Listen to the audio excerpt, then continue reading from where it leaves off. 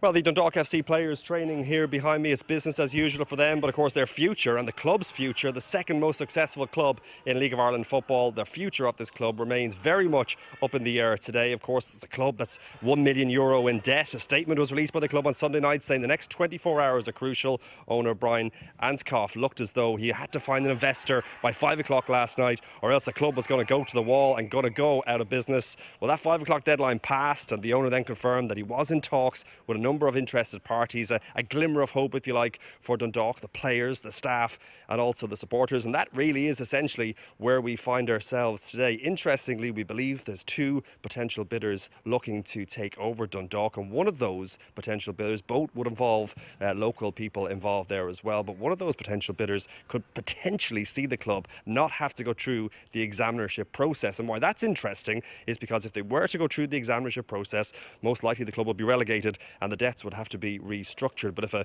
investor came in and took on those debts and took over the running of the club, it would mean for these players here behind me, they could potentially be a Premier Division club next season. If they fight off relegation on the pitch, they could manage to fight it as well off it with that new investment coming in, and they could be a Premier Division club next season, which would be a massive, massive boost for these players and for Dundalk. That is the hope. We don't expect any major announcement today. The club will take due diligence and take their time before they bring in a new owner. But positive news last night for Dundalk. The future very much up in the air, but they would hope for a positive outcome over the coming days.